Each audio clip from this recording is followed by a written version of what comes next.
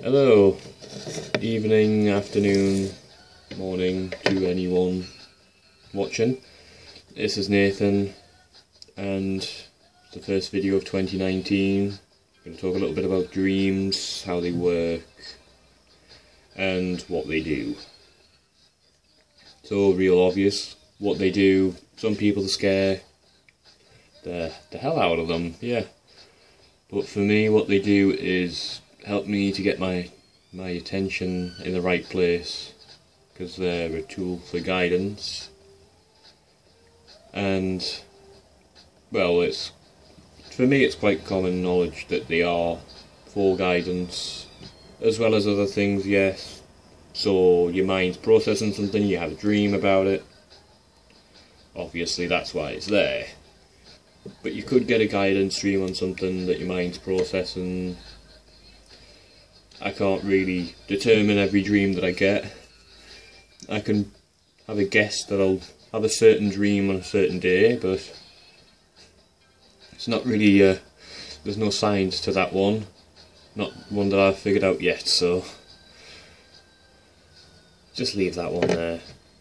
And so these dreams that I get, I use them to help me understand whatever's going on in my life and make a better choice. Part of that might be illuminating the right path, for an easy example.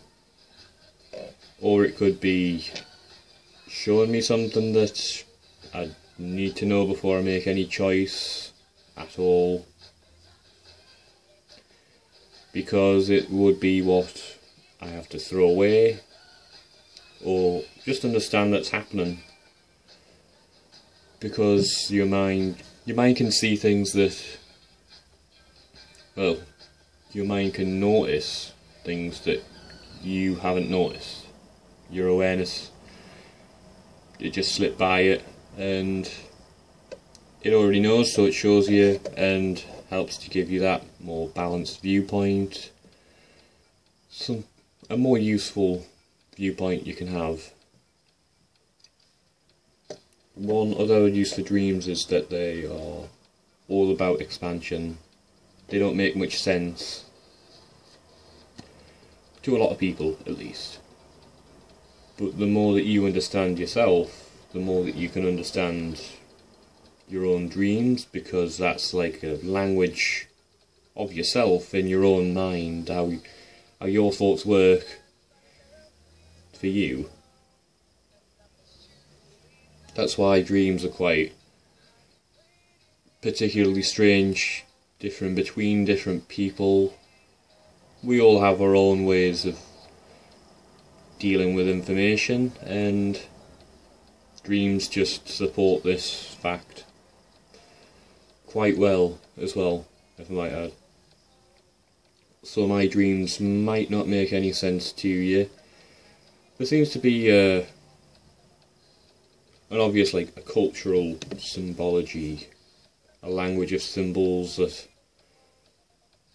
seems to cover across the earth. Certain things mean certain things, like snakes in Hinduism also connect with Christianity symbols.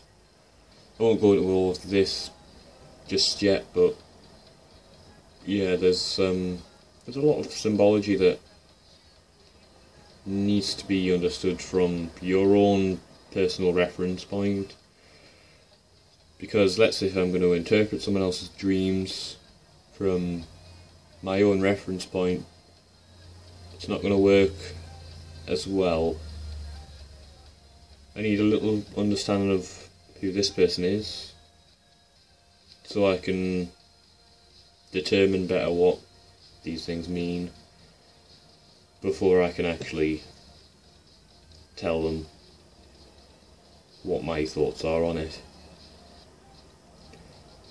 So expansion is what dreams are all about. They help us see things clearer if we let ourselves to process what's going on with the dreams. and it can be quite hard to be confused by them. But it's like in any situation, when you're faced with expansion, you can be quite confused.